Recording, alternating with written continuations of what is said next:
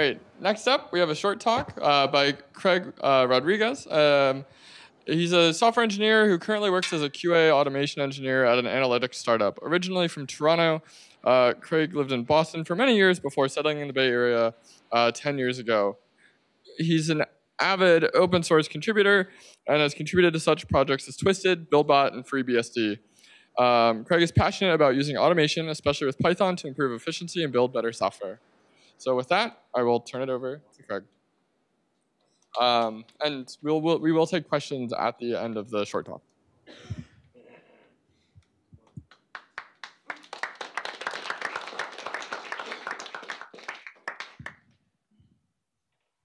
Hi. So the previous talk was actually very relevant to what I'm going to talk about because I did a lot of open source work and contributed, and I extended a lot of my knowledge. So I'm going to talk about migrating python.org to Buildbot 9 and Python 3. And so Buildbot is build automation software written in Python, and it's used to build and test a software project. So python.org uses Buildbot to build CPython, which is the when you run a Python program, when you type Python, the actual Python binary itself is called CPython. And so the Python project uses Buildbot to build Python itself and test it when people make changes to it.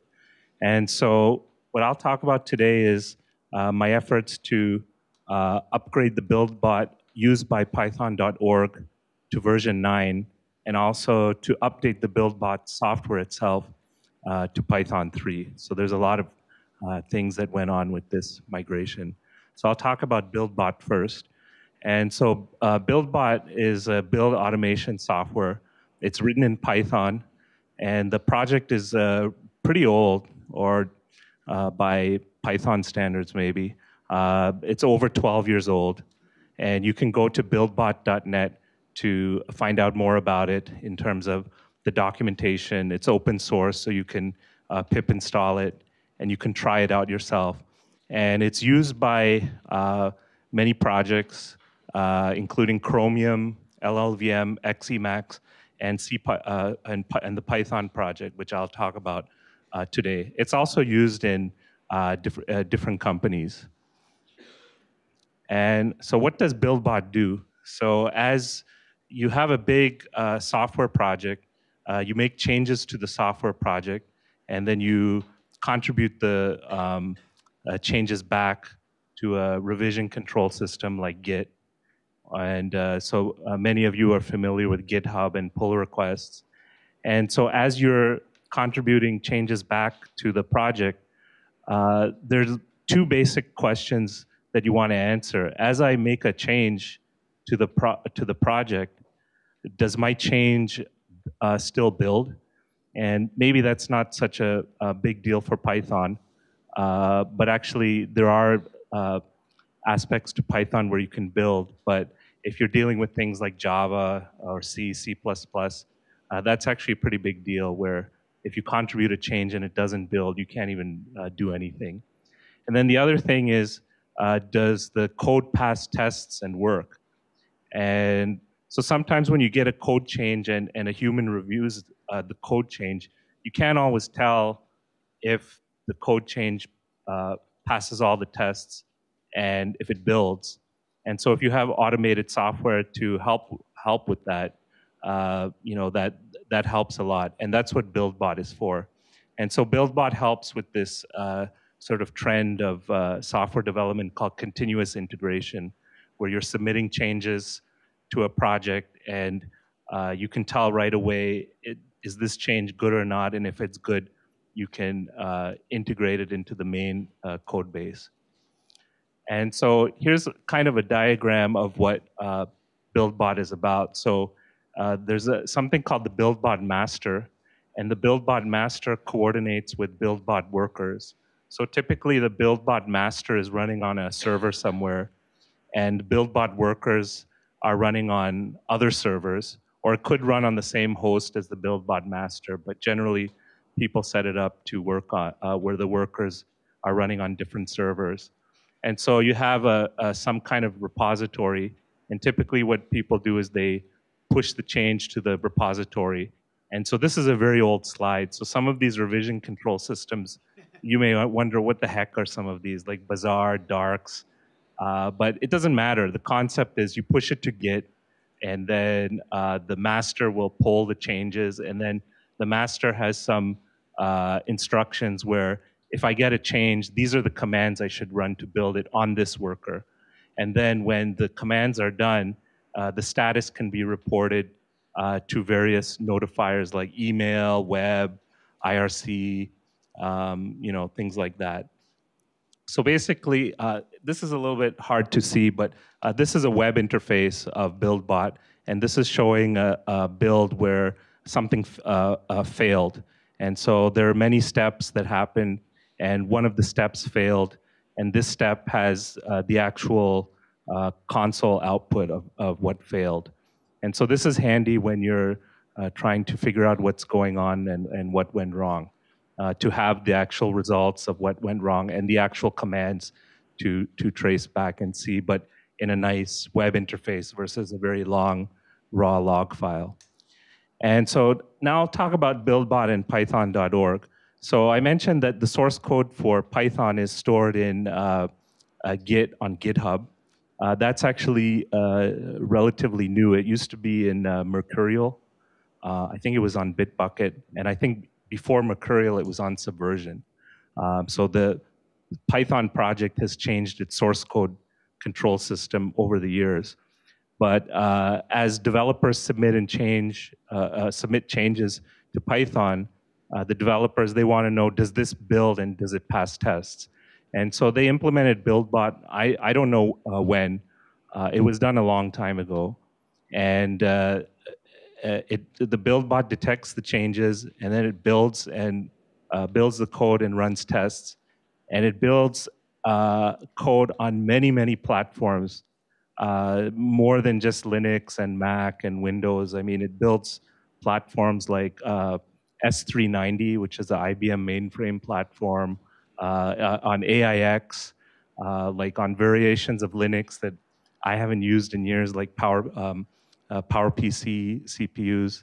And why would anyone want it? Hey, why not? I mean, the more places that run Python and it works, I think that's a good thing.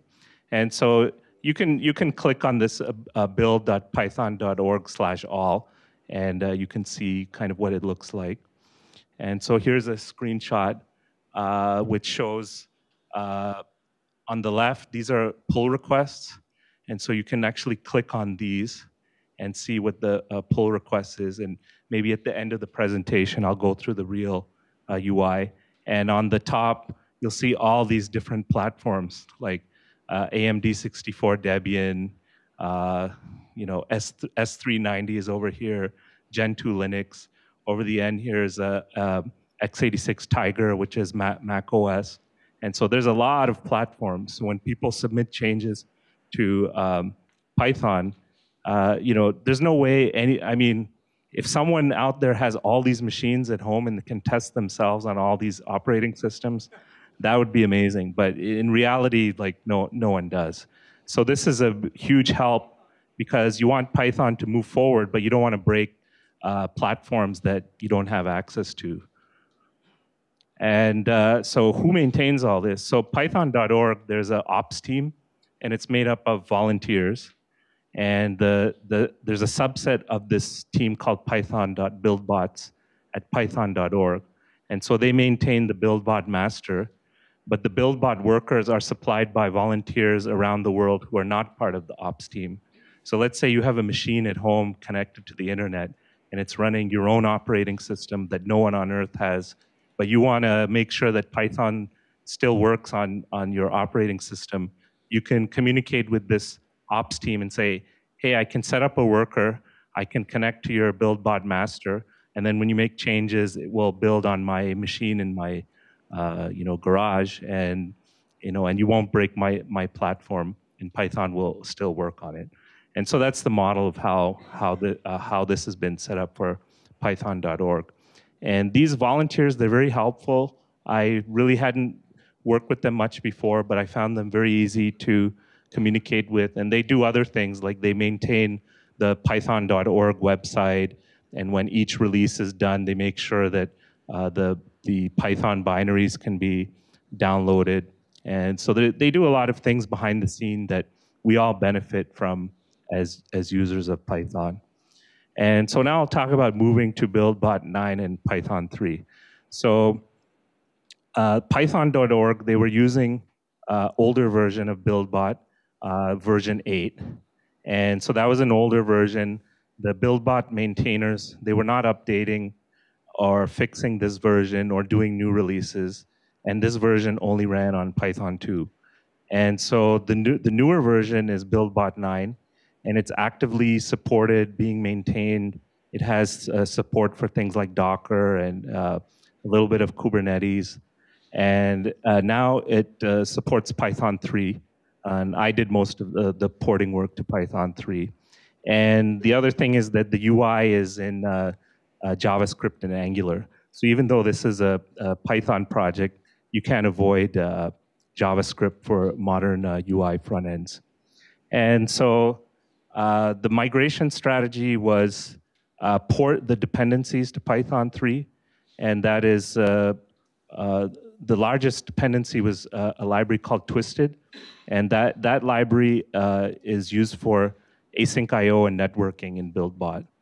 And so Twisted implemented async I/O before async I/O became part of Python 3. So it's a very old project, but it's very robust. And so after doing that, I ported the Buildbot code to Python 3. And then when I had that working, then I worked with the ops team to port their config to Buildbot 3 and migrate buildbot.python.org to the newer version. And so I did another presentation at another Python meetup group called Peninsula on porting Twisted to Python 3. And so I won't discuss that here, but I have the link. And I got a lot of help with that, but I did a lot of work. That was a large part of moving this forward. And porting Buildbot to Python 3, I think the next presentation will kind of go through some nitty-gritty of how that's done. And I went through the same thing. Print is now a function. CMP is gone. And mostly string is now Unicode. And I put R before that, after that, because that's where I spent most of my time dealing with Unicode issues, because this Buildbot code base is very old. And over the years, they passed strings around, wrote them to disk, read them, passed them over the network. And they didn't really care about Unicode. But now in Python 3, whenever you're passing things over the network or writing things to disk, you really need to make sure that you're dealing with bytes and not Unicode, and doing all that conversion. That took a lot of time. And so then one of the main things that I worked on was making sure that clients, the workers which were running on Python 2 could still interoperate with the Python 3 master and vice versa. That was essential for python.org because they have a lot of workers all around the world. And some people said, oh, we're not going to change. And so I found one bug in Python itself. And it took me a while to figure that out. But I got a lot of help from the Python dev community. So I won't go too in-depth into that. But when you're dealing with a large code base, sometimes you run into these kinds of problems. And doing the final migration, I got help from Zachary Ware on the ops team. And there was one minor issue where the web proxy config had to be fixed to allow WebSockets to work. But he diagnosed and fixed that. And so now he flipped the switch in October 2017.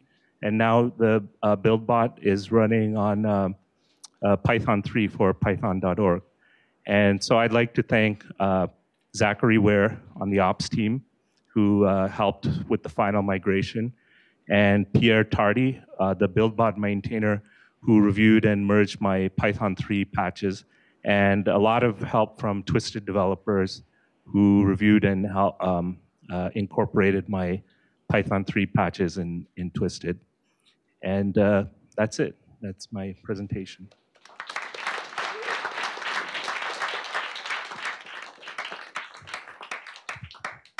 That was excellent. Thanks for the talk, and thanks for all of the contributors that helped make that happen over the past year. Do we have any questions from the audience? Just a quick question. In the Python 2 code base, did you have actual usages of CMP? And if so, what was the context? So the usages were in Buildbot itself. And so the CMP were used to compare two different classes in Buildbot to determine equality for sorting. And so since that function is gone, you have to implement all the operators like greater than, less than, equals, and then implement so that the operators can work so that sorting can occur. So you had to write more code? A little bit, not too much. Any other questions? 1, 2, 3. All right. Let's give it up for Craig one more time. Thank you so much.